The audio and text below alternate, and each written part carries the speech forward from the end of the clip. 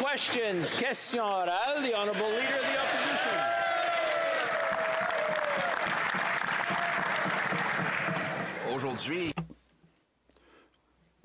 Today, there is once again a human tragedy underway because of huge and apparently unpredictable increases in interest rates that will force Canadians to sell their homes or to default upon their payments. The Prime Minister promised that interest rates would remain low for a long time, but the government's expenditures have forced inflation up, and therefore the Bank of Canada had to increase interest rates. What increase will the average family see in its mortgage payments in the next 3 years? The Right Honourable Prime Minister.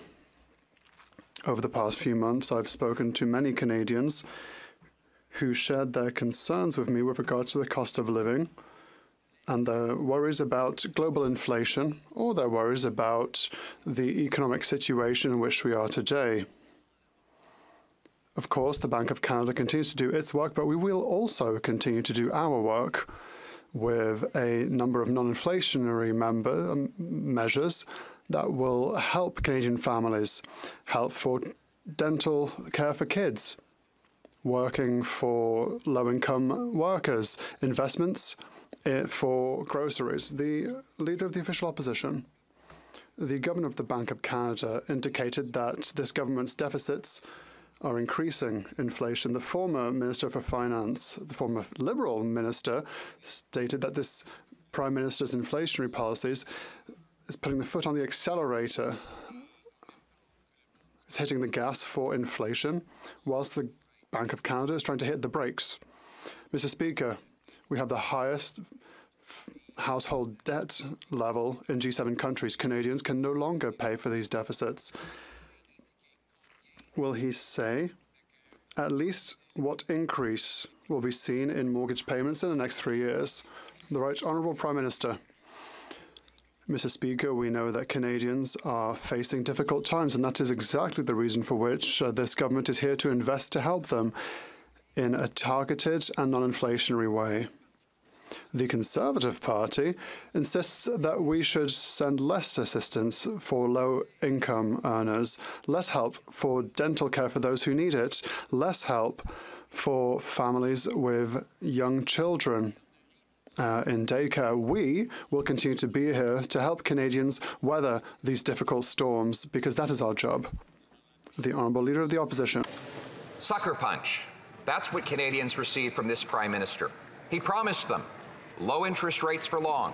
He said debt was without consequence and that the budget would balance itself. None of those things came true, and interest rates are now 19 times higher than they were a year ago. Wow. The Governor of the Bank of Canada, the former Liberal Finance Minister, countless other experts agree that the Prime Minister's deficits are ballooning inflation and therefore interest rates. Families have to plan their finances. So will he indicate how much will the average family see their monthly mortgage payments go up over the next 3 years? How much? The Right Honourable Prime Minister. Mr. Speaker, while the Bank of Canada continues to do its job to drive down inflation, which is going down, we will continue to do our job to be there to support Canadians who need it, with investments in things like dental care, in a grocery rebate, in supports for low-income renters, and the kinds of things that Conservatives would be cutting instead. Canadians are hurting, and the Conservatives' answer is cuts to programs, cuts to supports for families, cuts to Canadians at a time they need it. Austerity is not the answer, Mr. Speaker. Responsible fiscal approach is. That's exactly what we're doing by supporting Canadians who need it. Hear, hear. Leader of the Opposition. Actually, austerity is exactly what Canadians are feeling in their household budgets today, while the government budgets overflow with abundance. Mr. Speaker, there's already been a 16% year-over-year increase in the number of Canadians missing their mortgage payments. After 8 years of this Prime Minister, we have the highest household debt in the entire G7. Household debt is now 7% higher than our entire GDP, Mr. Speaker. And now his inflationary deficits are shooting up interest rates. So how much will the average family have to plan to pay more in mortgage payments per month? The Right Honourable Prime Minister. Straight, Mr. Speaker. Canada has the best debt-to-GDP ratio in the G7. We have the lowest deficit in the G7, but the Leader of the Opposition wants us to do far less to support Canadians who need it right now. That's exactly backwards, Mr. Speaker. His pursuit of ideological gains is hurting Canadians. We are going to continue to be there in responsible, targeted ways, keeping our fiscal responsibility at the center of what we do while we support Canadians in targeted, non-inflationary ways. That's what Canadians need right now. Hear, hear. Well, Leader of the Opposition. Mr. Speaker, it's not just me anymore pointing out that deficits drive inflation. It's Liberals. It's the former Liberal Finance Minister, John Manley, who said that the Liberal deficits are a bit like driving your car with one foot on the gas and the other on the brake, generally, especially if there's slushy conditions under your tires, end quote.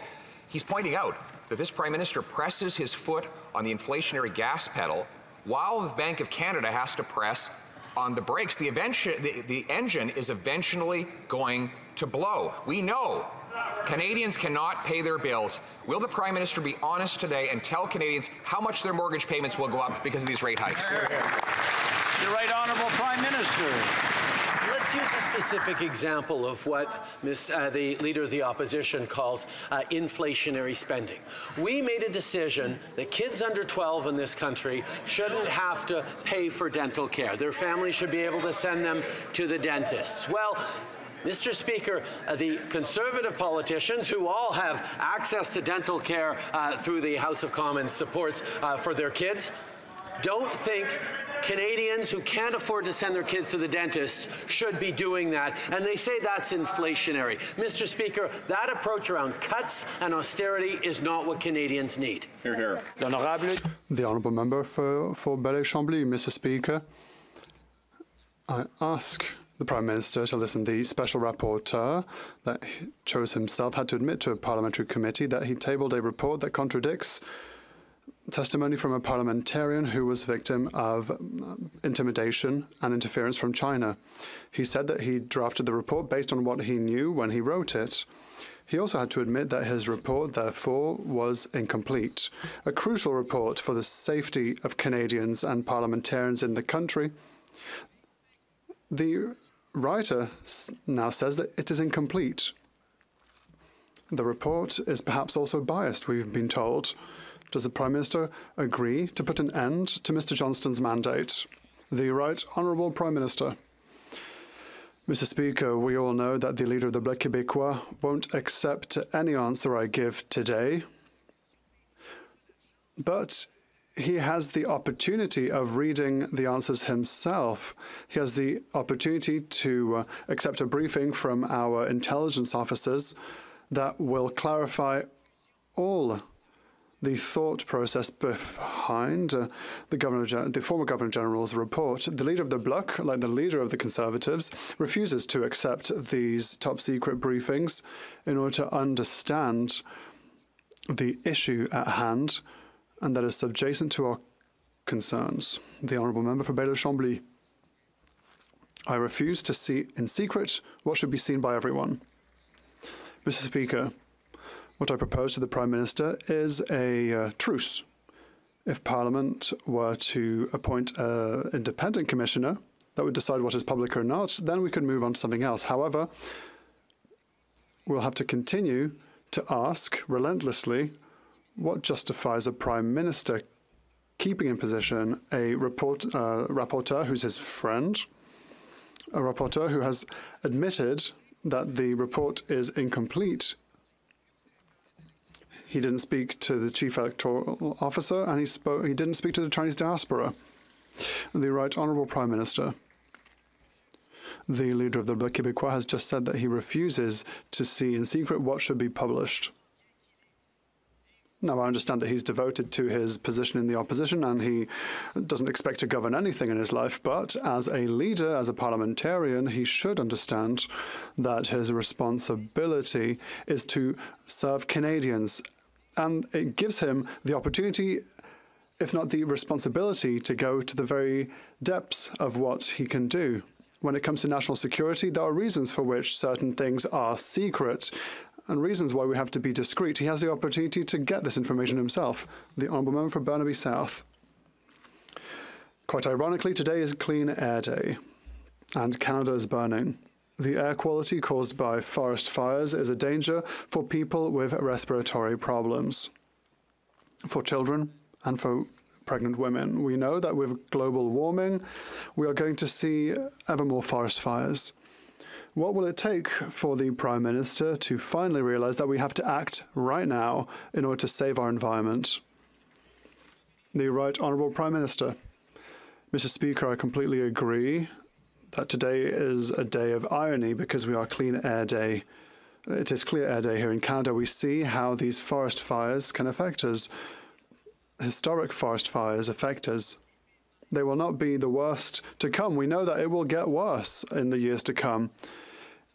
Here we are still having debate with the Conservative Party, notably, whether yes or not we should act in order to fight against climate change, instead of how we can actually fight against climate change. The government will continue to fight against climate change and will continue to protect Canadians. It's clear that the government has not taken the climate crisis seriously. Their actions show that very clearly. Today is supposed to be Clean Air Day, and at the same time, our country is burning. You can even smell the smoke in this chamber. Our country is literally on fire, and this Liberal government thinks that business as usual is fine. And we've got a Conservative government that's a Conservative party that's in full denial mode. When will this Prime Minister realize we have to take this crisis seriously? We've got to protect our environment. We've got to protect the air for our kids, for our future. The Right Honourable Prime Minister.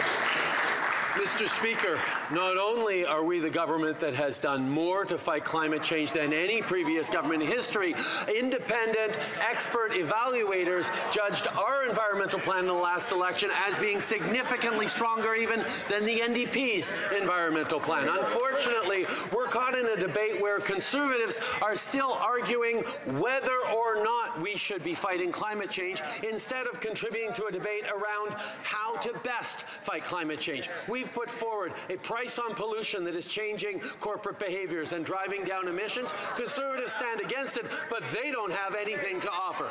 The Honourable Member for Brantford Brant. Mr. Speaker, yesterday David Johnston, the loyal rapporteur of this Prime Minister, his ski buddy, his cottage neighbour, his dinner companion, and member of the Trudeau Foundation, was incapable of seeing any conflict of interest. Now, I can understand why our ethically challenged Prime Minister would be oblivious to this, but for a lawyer, law professor, and dean of a law school, this is nothing but willful blindness. David Johnston has lost the trust of Parliament and Canadians. It's time to end the sham. When will this Prime Minister show Mr. Johnston the door and call for a public inquiry? The Right Honourable Prime Minister. Mr. Speaker, let me quote. I think we're dealing in the former Governor General with a very credible individual, and I think that distant history bears little relevance to the fact that he has a very distinguished career. If we're suggesting just because at some point in history he was appointed by a former Conservative Prime Minister that he should be disqualified from participating in public life, I think that's a bit extreme. This is a very qualified individual, and frankly, I haven't heard anybody question his integrity, and I have no reason to do so. That, Mr. Speaker, was the Leader of the Opposition, the member for Carleton. The Honourable Member for Wellington Halton Hills. Mr. Speaker, the Special Rapporteur's mandate is all about Beijing's interference in our electoral process. In Canada, we have only one federal electoral process. We have only one democratic institution, and that is the election of members to this House of Commons. And 3 times in the past 3 months, this House has voted for an independent public inquiry. Yet the Special Rapporteur and the Prime Minister alone have rejected an inquiry. How can confidence and trust be restored in our democracy if the Prime Minister and government continue to defy the democratic will of this House? The Right Honourable Prime Minister. Speaker, I agree entirely with the member opposite that this is a very serious situation which we are facing. Unfortunately, the leader of the Conservative Party is not taking this seriously. The Conservative Party is looking for occasions to make personal attacks and toxic partisan attacks instead of actually looking at the question of foreign interference with the level of responsibility necessary. If the leader of the opposition was serious about that, he would accept the top secret briefings from our intelligence agencies that explain the underpinnings of the conclusions in the Johnston report, and he would be able to weigh in responsibly. Hear, hear. The honourable member for St. Albert, Edmonton. Mr. Speaker, yesterday the Prime Minister's loyal rapporteur was asked to reconcile his conclusion that the spreading of disinformation in the 2021 election could not be attributed to the Beijing regime with the CSIS briefing to the former leader of the Conservative Party that said the opposite. The rapporteur said that he based his conclusion on evidence that he had at the time, evidence that was provided by this government. So, did the rapporteur ignore material evidence, or did this government withhold it from him? Which one is it? Honourable Prime Minister. Speaker, that evidence is available to the leader of the opposition if only he were to accept a top-secret briefing that he prefers to refuse so he can continue his baseless personal attacks against an eminent Canadian.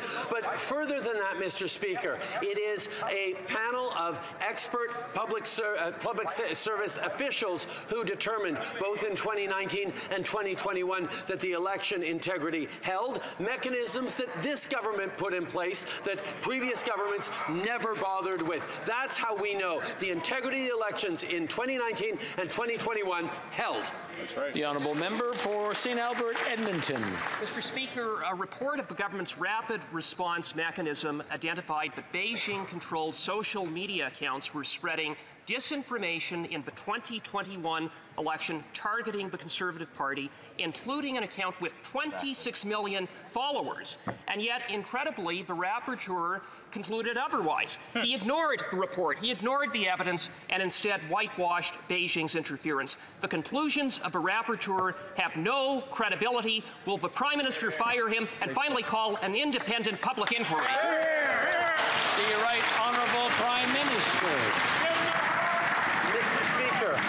These are the conclusions of the top public officials who had the task during the 2021 and 2019 elections to monitor the foreign interference that has been ongoing in this country for years and years, against with the former Minister of Elections for the Conservatives. The current leader did nothing. We established a protocol whereby the integrity of those elections were evaluated and reported on. That integrity held. Now, if the Conservatives think the integrity of the elections didn't hold in 19 or 21, let them say so, Mr. Speaker. That's right. The honourable member for Mégantic-l'Érable. The Prime Minister's good friend closed his eyes on crucial information to avoid having to make a recommendation that there should be a public and transparent inquiry. He did not talk to the Chief Electoral Officer. He didn't talk to the MP for Don Valley West. He didn't read a CSIS report sent to the member for Durham. No reports on various links to the CCP. Nothing about Beijing's police stations. Nothing about the Trudeau Foundation. After this terribly partisan demonstration, the Prime Minister finally announced today that there will be a public and independent inquiry. The Right Honourable Prime Minister. Mr. Speaker, the Conservative Party just wants to carry out personal attacks against the former Governor-General, who was appointed by Stephen Harper at the time. He wants to carry out partisan attacks to score political points. But the reality of the matter is that if the Conservatives really wanted to take the issue seriously, that everyone should take seriously, then the Conservatives would accept the top-secret briefing that was offered to the leader of the official opposition so that they can understand the facts behind the decisions that have been made by the former Governor-General, the honourable member from Mégantic-l'Érable. If the Prime Minister was serious, he would listen to the majority of MPs in this House, Mr. Speaker. David Johnston had one thing to do to convince Canadians, to show that there is absolutely no conflict of interest between him and the Prime Minister. He completely failed by confirming every single conflicts of interest that would make him ineligible to receive the trust of this House and of Canadians. When will the Prime Minister finally do the honourable thing and put an end to the pains of his friend, the former Governor-General, by allowing him to step down? The Right Honourable Prime Minister. As was recently explained, recently in newspapers, the best way to hamper an inquiry is to discredit the inquirers and the investigators. That is what the official opposition is doing.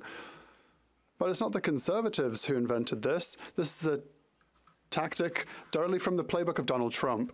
They're tackling investigators because they don't want to talk about the actual facts and the serious conclusions of the matter. To take this more seriously is what we all have to do and what we expect from the official opposition. The Honourable Member for Belleuil-Chambly. Mr. Speaker, whilst the Prime Minister continues to protect Liberal secrets and Liberal powers, he is not protecting Canadians and people who have been oppressed by the Chinese regime. People that are threatened in China as a way to pressure Canadians. He's doing nothing on the matter this morning. Representatives from Taiwan, from the Uyghur Autonomous Territory, from Solomon Islands and Tibet asked for a public inquiry. Will the Prime Minister finally act like a head of state and accept this public inquiry? The Right Honourable Prime Minister. We know full well that the first targets of Chinese interference the first targets are the diaspora. That's why we'll defend these communities, and they are at the heart of the decisions that we are making. I look forward to see the work done by the Governor-General throughout Canada so that he can talk to various diasporas, so that he can make recommendations to the government so that we can continue to protect them. Unfortunately, there is more and more intolerance and racism since the pandemic, and that is why we'll continue to be here for these vulnerable people. The Honourable Member for Belleuil-Chambly. Mr. Speaker, it's not a diaspora. These are conquered people, or people who are being conquered. There's a very dangerous file. There should be a true independent commissioner. I don't want to be part of any Liberal maneuver that allows the government to keep things secret, and that means that Canadians would not get all the information they deserve to see. I will not be part of a system that will abandon people to the oppression of Beijing and that does not protect Canada and Canada's democracy. Will the Prime Minister accept my proposal? The Right Honourable Prime Minister. Mr. Speaker, the member knows full well that there are elements of national security that cannot be disclosed to the greater public, and that's the reality of life. There are people that work for the army, for CSIS, who jeopardize their own lives to unveil the secrets of countries that wish us harm. We have the leader of the Bloc Québécois, who could consult secret information to better understand what we can't publish, and he refuses to read this report. He prefers ignorance rather than facts. Now, I would like to remind the member for Lac-Saint-Jean that if he shouts in the ears of the member of Belleuil-Chambly, then the latter won't be able to hear the answer. Just a little reminder. Asked by my associate finance shadow minister if deficits had been smaller, would inflation have been lower? And the Bank of Canada president answered, governor answered, yes. He also said inflation in Canada is increasingly reflecting what's happening in Canada. Former Liberal Premier of Nova Scotia said, on the inflation side, if governments both nationally and subnationally continue to spend beyond their means, spending to pay the credit card of the government of today, they are going to continue to have inflation that continues to increase. If he won't believe me, will he at least believe his officials and his Liberal friends? The Right Honourable Prime Minister. Mr. Speaker, I believe this is the first time we've heard the Leader of the Opposition even indirectly criticize provincial governments that are racking up significant spending that is inflationary. On the federal side, we have been very cautious about targeting the measures so that they are not contributing to inflation, even as we continue to support Canadians, to support families, to support seniors, to support workers with measures that, on top of that, the Leader of the Opposition is excited about filibustering and blocking tonight. Mr. Speaker, we're going to be there to help low-income workers despite their political games. The Honourable Leader of the Opposition. Mr. Speaker, it's not just the Governor of the Bank of Canada who says deficits contribute to inflation. It's not just the former Liberal Deputy Prime Minister and Finance Minister John Manley who says that deficits contribute to inflation. It's his own actual Finance Minister and Deputy Prime Minister. She said that deficits pour fuel on the inflationary fire. And that's exactly what she did with this budget. $60 billion in additional inflation. That's $4,200 per family, which now has led to higher interest rates. Will he announce a plan and a deadline to balance the budget to bring down inflation and interest rates? The Right Honourable Prime Minister. Mr. Speaker, the Bank of Canada is acting to bring down inflation, and it's working. Our inflation is coming down. At the same time, our job as a government is to be there to support Canadians, to be there with supports for families, be there with supports for kids who need dental care, be there for supports for Canadians who are struggling right now. The Conservative approach is to cut programs, to cut supports for Canadians, at the same time as we are standing up to help Canadians through this difficult time and out to the other side. The Leader of the Opposition. Mr. Speaker, it's clear that the Prime Minister's staff handed him a stale briefing note because inflation is actually rising. It was up in the most recent reported month. Just so happens that that month followed the introduction of the $60 billion of brand new, above and beyond inflationary spending by this minister. We now know that deficits contribute to inflation, which raise interest rates. And he's right, the Bank of Canada is trying to bring down that inflation while he continues to pour the gas on the fire. Will he stop that irresponsible practice and deliver a balanced budget to bring down inflation and interest rates?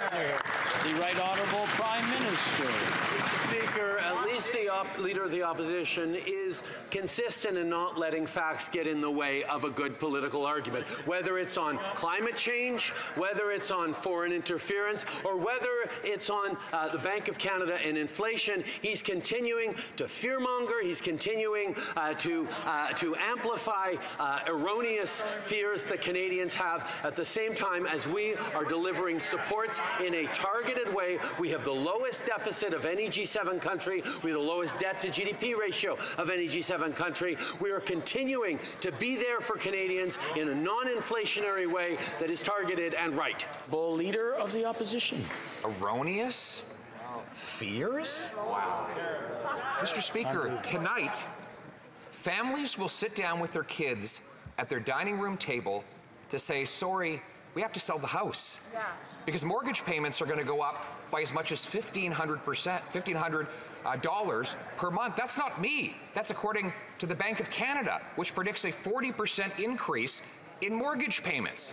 People can't pay $15 grand more in mortgage payments. They have only $200 left in the bank at the end of the month. Will the Prime Minister acknowledge that these are real fears by real people and stand on their side?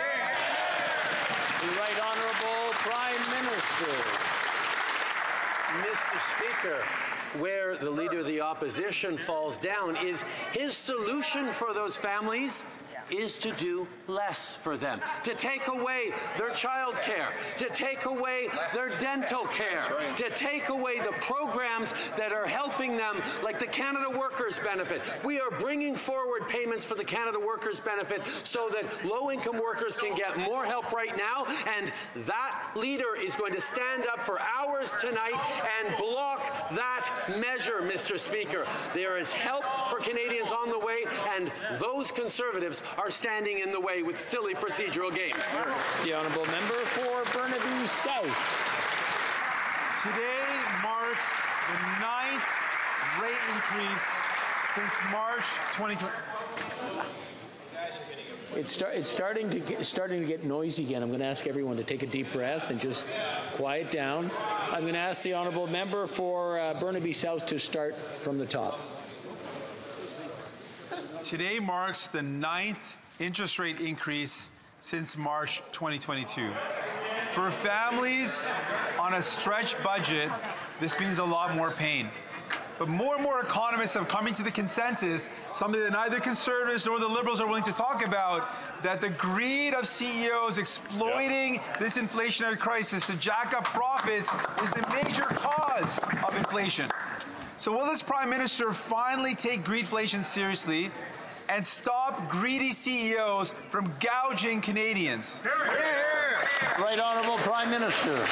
Mr. Speaker, the global inflation crisis that faces Canadians and people around the world has global roots, whether it's the war in Ukraine that Putin is responsible for, whether it's coming out of the pandemic. We can say that Canada's economic recovery has been much faster than it was during the much shallower recession in 2008 under the previous government, that employment is up higher than it's ever been. But at the same time, too many Canadians are hurting, and that's why we've been stepping up with targeted supports that aren't increasing inflation, but are responding to the reality of Canadians who are struggling. The honourable member for Burnaby South. My question was about greedflation, and again, the Liberals and the Conservatives, neither of them have the courage to talk about it. En ces temps difficiles, les économies. During this difficult time, economists are warning that interest rate hikes could lead Canada to a recession. With yet another increase, people will have even more trouble making ends meet every month. Meanwhile, multinationals and grocery giants like Metro are raking in the profits. Will the Prime Minister finally tax excessive profits that are being made by his billionaire friends? The Right Honourable Prime Minister. Mr. Speaker, we all know that Canadians are facing challenges, financial challenges, and that is why we are taking action. We are taking action to support them with investments like the grocery rebate, with assistance for low-income workers, and assistance for low-income renters, dental care for families that can't send their kids to the dentist.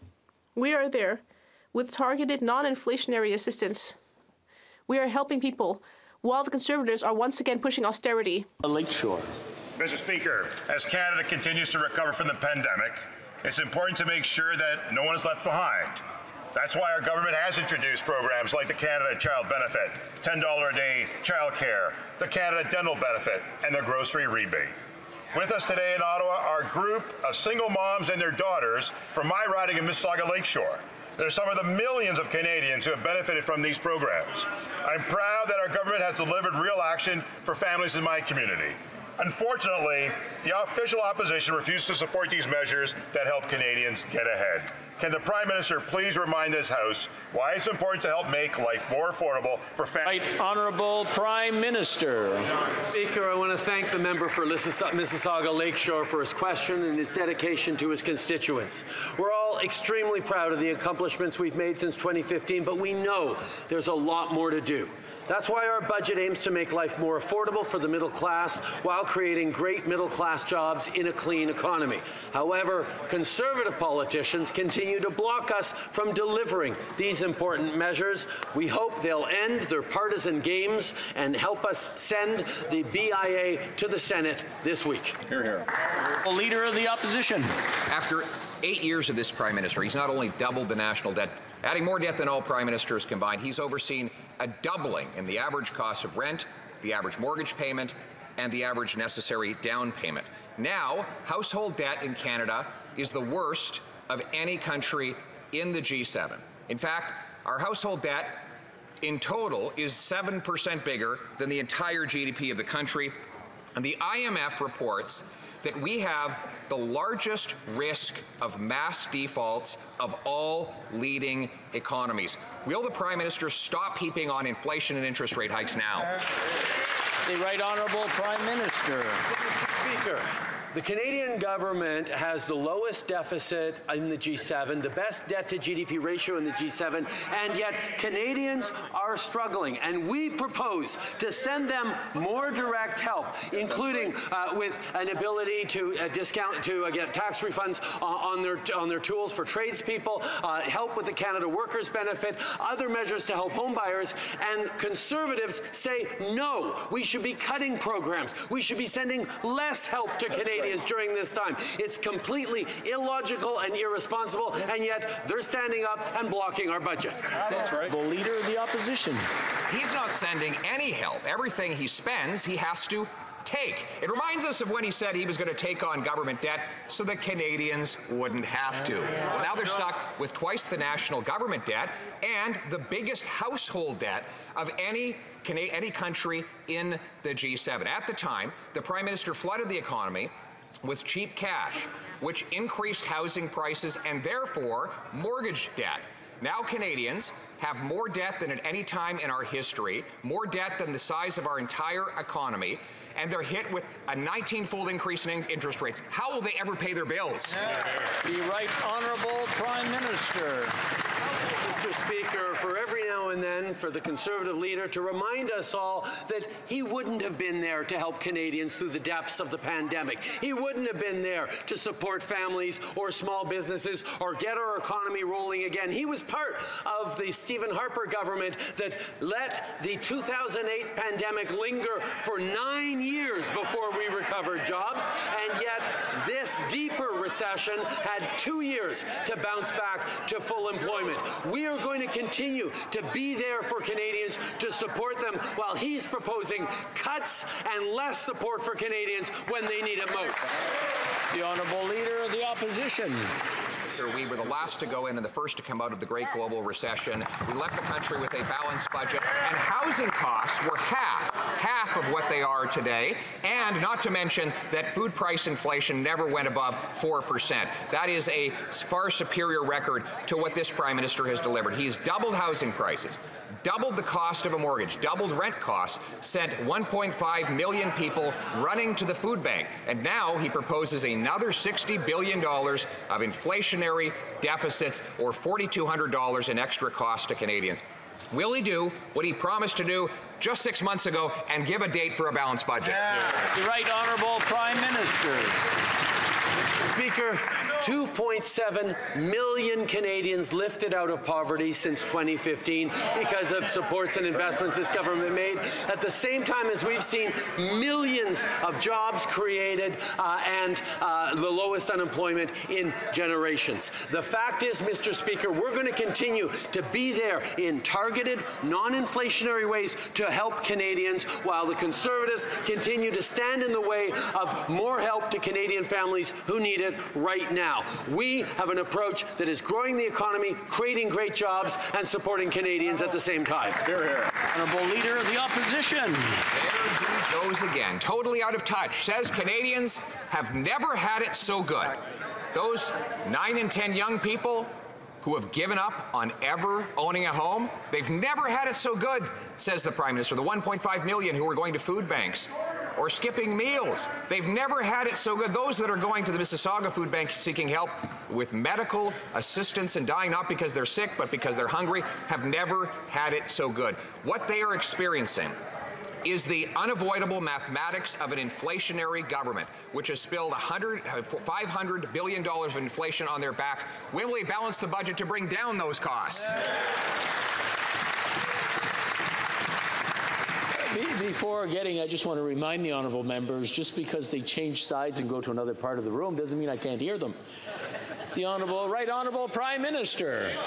Mr. Speaker, The fact of the matter is, we all in this House, representing constituents across the country, know that Canadians are hurting.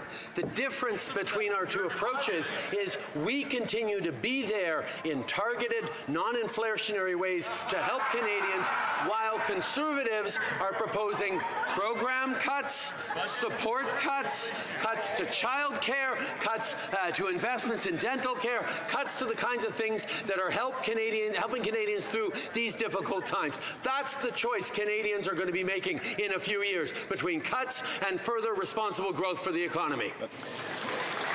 L'honorable député de Trois-Rivières. The honourable member for Trois-Rivières. Yesterday, at the Committee on Chinese Interference, David Johnston confirmed that he based his report on only partial information. He didn't even take the time to speak to the Chief Electoral Officer or the Elections Commissioner. He didn't do the work he should have done, but he still concluded that we didn't need a public inquiry.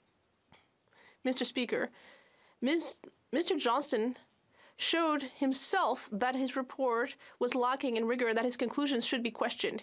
He himself discredited his own report. He disqualified himself from participating in future hearings. Will the Prime Minister finally dismiss him? The Right Honourable Prime Minister. Mr. Speaker, I have already answered this question. The Bloc Québécois is continuing its personal partisan attacks. We will take a moment to recognize all the firefighters and other first responders who are fighting the fires in Quebec and elsewhere.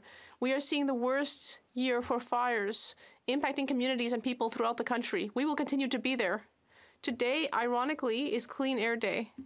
We will continue to be there to fight climate change and to protect Canadians in every necessary way.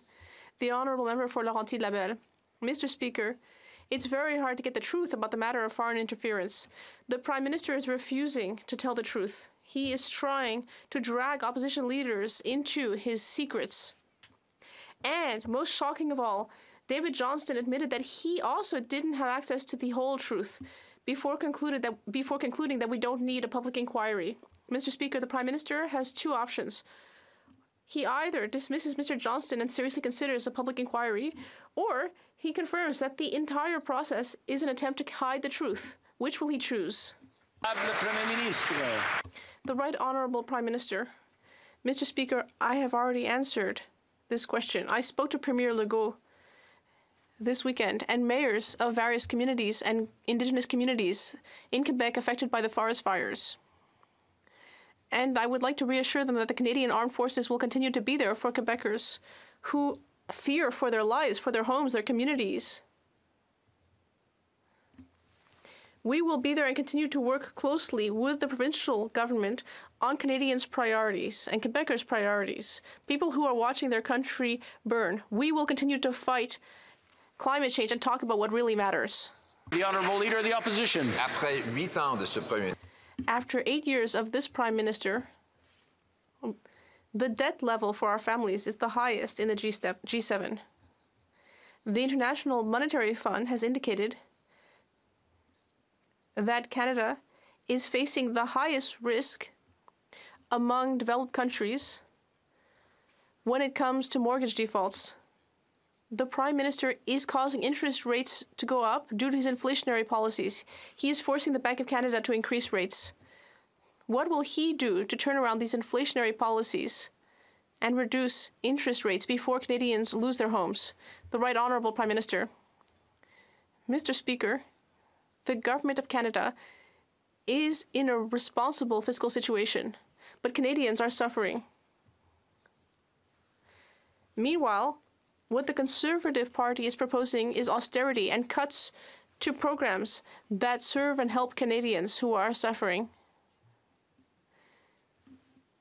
in order to preserve the federal government's fiscal capacity, but preserve it for when Canadians need help now.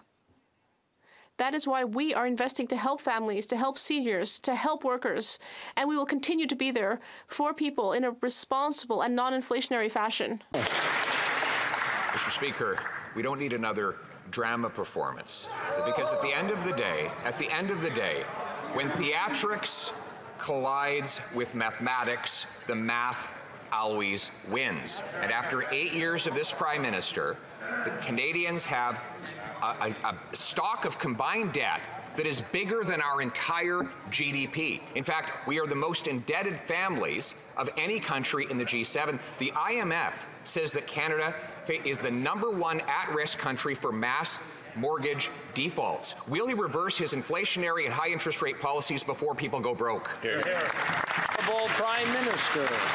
Speaker, I've answered this question a few times, but the Leader of the Opposition continues to ask it because he refuses to go outside and see what is actually happening in Canada. Forest fires are raging. It's the worst year on record for forest fires already, but the fact is they are going to get worse in the coming years because climate change is real, and yet the Conservative Party continues to stand against the climate action that we've been taking, stand against the investments that we're making to support families, to support first responders. They continue to stand against help for Canadians who are losing their homes, losing their families, losing their livelihood. The Honourable Leader of the Opposition.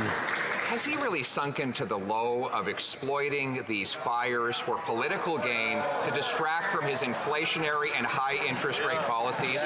Is that what it's come to? That he's so ashamed of his economic policy and record? I'm going to have to interrupt this because I'm getting noise from both sides. I know you can handle it. You do that well. But what I need to have is I want to hear what's being said, and I'm sure both sides want to hear what's being said. I'm going to ask him to start from the top, please. Mr. Speaker, this Prime Minister has just lowered himself to the worst steps to try and distract from his disastrous economic record. He's now using the forest fires to change the channel. This is even lower than I would have expected from him. Mr. Speaker, Canadians are going to sit down tonight to discuss how they're going to move into a small apartment because they're going to have to give up their homes after his inflationary policies have driven up interest rates on Canadian mortgage holders who have record debt. Will the Prime Minister keep the promise he made 6 months ago to balance the budget and bring down inflation and interest rates before folks go broke? The Right Honourable Prime Minister. Mr. Speaker, I've answered that question a dozen times. And for the Leader of the Opposition to consider that the forest fires that are taking people from their communities and destroying their homes are a mere distraction and not top of mind for people from coast to coast to coast is shameful. But the fact of the matter is he doesn't have anything to say about that because he refuses to put forward any real plan to fight against climate change, and he does nothing but fight against our plan to fight climate change. If he has a better plan, let him say it, because we've been waiting a long time for it. But he has no plan to fight climate change. He still questions whether it exists while Canada is burning. L'honorable député de Madawaska-Restigouche. The Honourable Member for Madawaska-Restigouche. Order. Order.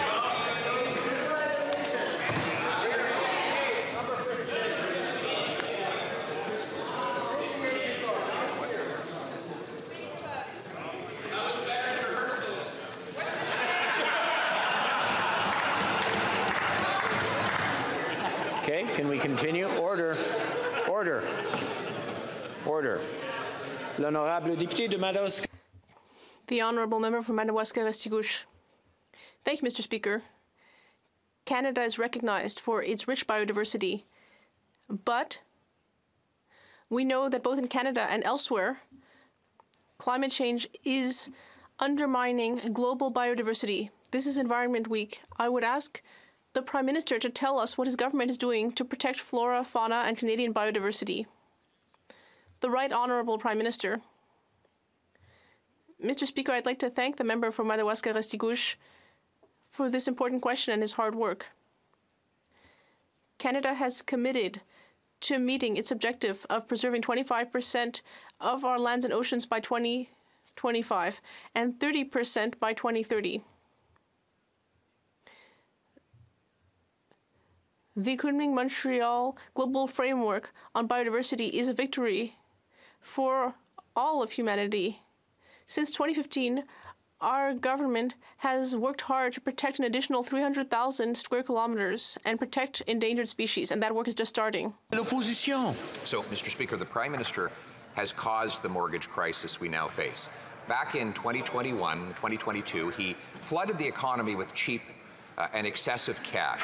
That went into the mortgage system. It bid up the price of housing. House prices had doubled under his leadership. Then Canadians were forced to take on massive, in some cases, million-dollar mortgages in order to buy a home.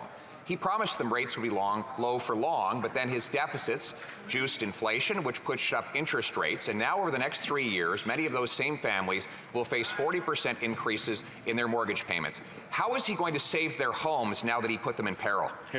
Right Honourable Prime Minister. 2021, 2022. What was happening around then? What was happening in 2020, 2021? The investments we made to help Canadians get through the pandemic, the investments we made to support small businesses, to support our frontline health workers, to ensure that we got through this extraordinarily difficult time in one of the best situations with some of the fewest deaths of all of our peer countries. And the Conservative Party continues to say they would have done far different. They would have allowed people to be more vulnerable. They wouldn't have been there to support Canadians. Honourable Leader of the Opposition. 2021, 2022, I'll tell you what was happening. I'll tell you what he was doing. He was trying to stuff $500 million into the We Charity to help a group that had paid off his family. We know that he gave money to Frank Bayless's company. We know that 40% of all the deficits he added had nothing to do with COVID, according to the PBO. We know he added $100 billion of debt before COVID ever happened, and now he's adding hundreds of billions more now that COVID is done. So he's got to stop using the COVID excuse and start answering the question. People don't know how they're going to pay their mortgages. That's why I've had to ask 20 times about that question. Will he finally answer it? How will they pay their mortgages? Right Honourable Prime Minister. Mr. Speaker, over the past years, we've been investing in Canadians in targeted, non-inflationary ways with things like a doubling of the GST credit, with dental supports for families under 12, with investments that have cut childcare fees in half, Mr. Speaker. These are all things that the Conservative Party stands against and indeed says they would cut. And I ask you, Mr. Speaker, and them through, how would cutting programs for Canadians help them in this difficult time? That's right. Leader of the Opposition. Let me break it down. I've been trying with 20 questions to get him to understand. Here's the domino effect. His spending causes deficits, which cause inflation, which cause interest rates to go up, which cause defaults. How do you reverse that? You stop the deficits, which stops the inflation, which stops the interest rates from going up, which stops the defaults. What part of that doesn't he understand? The Right Honourable Prime Minister. Mr. Speaker, once again, never letting the facts get in the way of a good political argument is the Leader of the Opposition's modus operandi. He says if we were to raise childcare fees in Canada instead of cutting them in half, if we were to not deliver dental care for young kids across this country, then suddenly inflation, which is impacting the world all over, would suddenly drop. That Canada is so important in the world that our lowest deficits in the GDP are contributing massively to this global inflation context. It is complete garbage from the Leader of the Opposition, Mr. Speaker.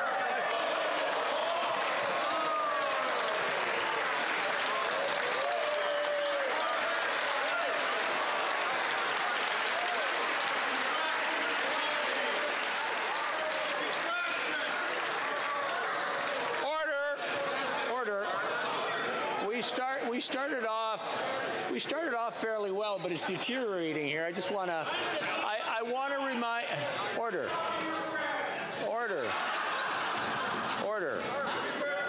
I just want to remind the honourable members to use their words judiciously when they're using them in the House and try to use parliamentary language. The honourable member for St. John's East. Mr. Speaker, our government believes that close collaboration with our provincial and territorial counterparts is essential. When we put partisan differences aside and the interests of Canadians first, anything is possible. I understand that the Minister of Rural Economic Development was in Newfoundland and Labrador last week, hosting a federal, provincial, territorial meeting on rural economic development. Can the Prime Minister share with the House the significance of this meeting and what it means for rural Canadians? The Right Honourable Prime Minister. Mr. Speaker, I want to thank the member for St. John's East for her question and her hard work. Last week in Newfoundland, we hosted the first ever FPT meeting dedicated to building strong and thriving rural communities. Joined by Indigenous leaders and rural experts, they discussed how to continue building a collaborative, coordinated approach to helping rural communities succeed. Whether it be on connectivity, on workforce issues, or on climate resilience, we owe it to Canadians to work together. When we do, we can make transformational changes to all communities, and that's what we will continue to do. Honourable Member for Burnaby South. Punjabi international students who place their trust in unscrupulous consultants in India have been defrauded and are now facing the devastating consequences of deportation. I'll be asking for a unanimous consent motion later on to support these students, but my question is to the Prime Minister. Will the Prime Minister stay the deportation of all these students that are impacted and provide a pathway to permanent residency for these students? The Honourable Prime Minister. Mr. Speaker, we are deeply aware of cases of international students facing removal orders over fraudulent college acceptance letters. To be clear, our focus is on identifying the culprits, not penalizing the victims. Victims of fraud will have an opportunity to demonstrate their situation and present evidence to support their case. We recognize the immense contributions international students bring to our country, and we remain committed to supporting victims of fraud as we evaluate each case. Member for Saanich Gulf Islands. Thank you, Mr. Speaker. The Prime Minister is right about this one thing. Climate change is real, but the policies of the current government do not meet the requirements of the moment. We're in a climate emergency. Our eyes are burning in this place. The parliamentary Ottawa bubble has been pierced by the forest fires across this country, and yet in this place, the debates are inane. Please, will the Prime Minister commit to cancelling the Trans Mountain Pipeline, protecting the northeastern slope of Newfoundland from oil and gas development now? Let's go. The Right Honourable Prime Minister. Mr. Speaker, I agree with my honourable colleague that it is unfortunate that in this House we continue to have to debate over whether or not climate change is real. It is unfortunate that the Conservative opposition still stands against any climate action. We should be discussing the best way to protect future generations from the impacts of climate change. We should be talking about competing, ambitious plans to do even more to build strong economies, to create great jobs and fight climate change. Unfortunately, the Conservatives continue to debate whether it's happening at all. Hear, hear. I'm afraid that's all the time we have for question period today. I wish to draw the attention of the members to the presence in the gallery of the Honourable N.